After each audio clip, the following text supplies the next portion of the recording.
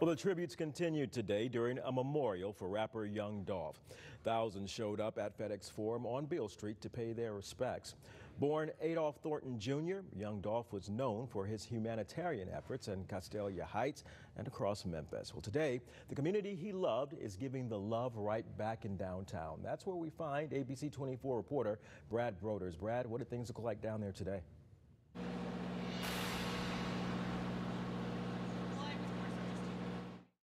Dozens of speakers, from pastors to politicians, from musicians to really just a wide spectrum, all laying out Young Dolph's compassion, creativity, and his connection to this community.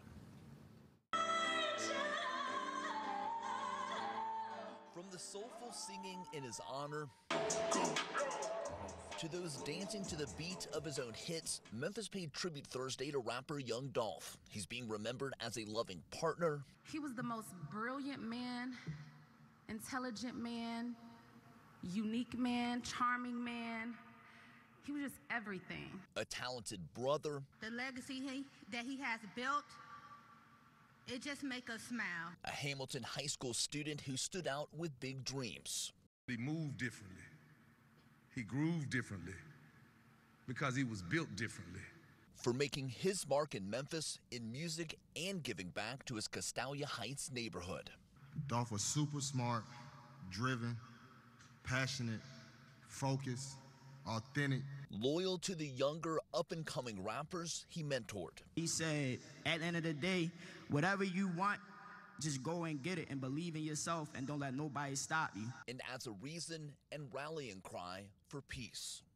Let us build Memphis up and not tear it down. Let's love each other.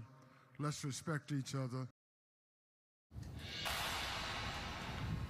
Now, at the conclusion of this afternoon's celebration of life service, Tennessee State Senator Katrina Robinson presented a resolution from the state of Tennessee honoring Young Dolph and his years of philanthropy here in Memphis. That includes a $50,000 donation to his alma mater, Hamilton High School, free book backpacks for each year for back-to-school events, as well as free turkeys each Thanksgiving donated. Also, we learned that November 17th will now be known in Tennessee as a Young Dolph Day of Service. Rudy?